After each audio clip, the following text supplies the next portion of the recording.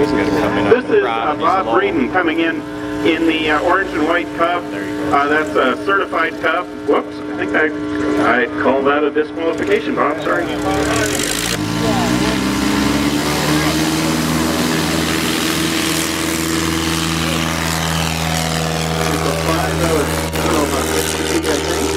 Down in the ground effect.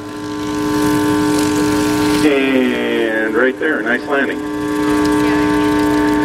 And then you'll notice right when they touch, or a little bit, yeah, the slots allow, whoops, that was a little too early. He lands with the brakes locked. The plane, it's manufacturer or kit built. Probably about, yeah, you can sure see he's really working that stick trying to get his aim just perfect. That's right. That's right. All right, he's firing her up, getting her ready to go. Cut the tip.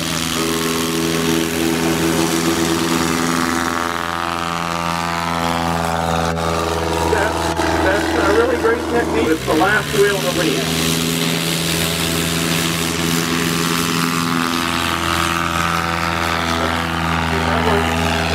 What they're effectively doing.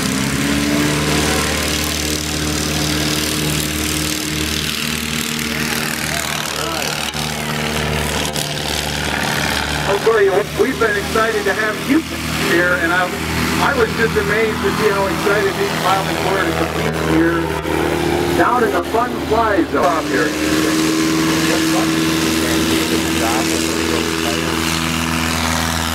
Well, that's started a little bit slow this year for everyone here at Airventure. Give a big hand for it. Let's work this out. Very nice. About 3-4 feet in, I would say. Interesting. I'll tell you. Came up a little too soon there. Yep. You know, you certainly do this at your home airport too. Just pick your spot and fly like you fly well. Here comes Steve Henry. He's just playing the Swiss aircraft. Yeah. Of course, I recognize this aircraft. This is the one that we see all the videos on YouTube. Wild West aircraft, I believe, is YouTube made. That was pretty good. A little bit early, but close. The rudders on the elevators and on the ailerons to keep this plane steady. Okay, now I'd say he was about